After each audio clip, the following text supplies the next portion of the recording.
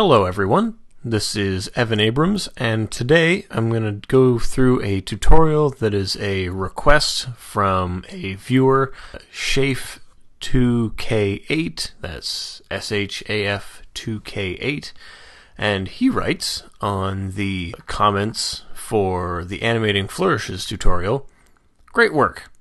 Can you make a tutorial on how to make never-ending flourishes? Thanks." To which I reply, "Glad you like it.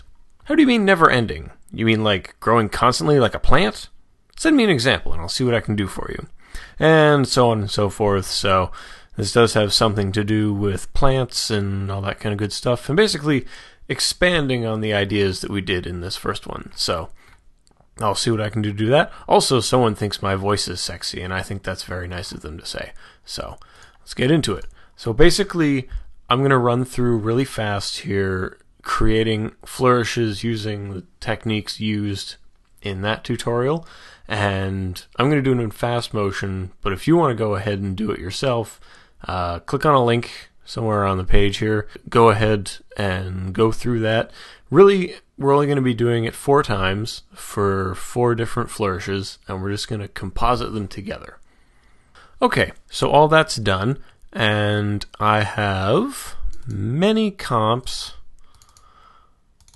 that have all of the whooshes in them. So they're all growing, they're all healthy whooshes, and they're all coming on and coming into their own and getting through puberty all right, and middle school is not too hard, and they go on to have a pretty successful life, I think. So let's try to bring them all together and see what we can do there. So I've got a new composition open, and what I'm going to do is I'm going to take these comps, like this one is called the G comp, and what it is the flourish animating out, and we can get rid of these markers. Those aren't really important, but to really use this whoosh and to composite it effectively, you'll notice that it kind of stops, and we need it to be going on for a lot longer and possibly for an infinite amount of time. So we go layer, time, enable time remapping, and that'll put in these 2 keyframes for us in the time map property.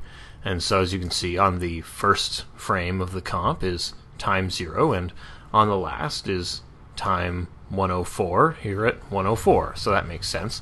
But what we need to do is go to the end keyframe, hit page up to go 1 frame back from it, place a keyframe there, and then go ahead and go to the end keyframe and delete that. Because by default, the last keyframe is off, and what we want to do is have it on. So we have to go back 1, and then we just drag it out, and there you go. So now you've got a flourish that's always on.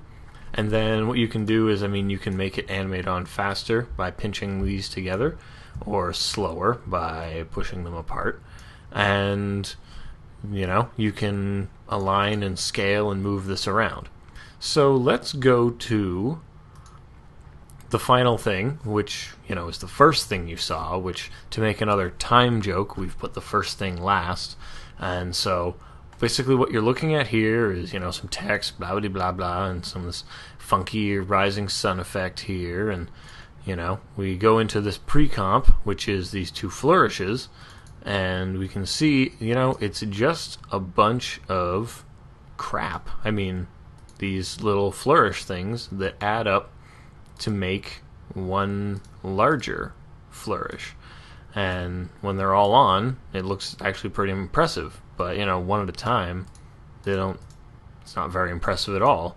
So that's a fun way of tricking your audience, and you just want to make sure that when you put them together that they sync up so that one starts inside the others. So you don't want them to all come on at the same time. You want them to stagger. Ooh, I missed one there, but you know what? No one has noticed yet, so I think I'm fine.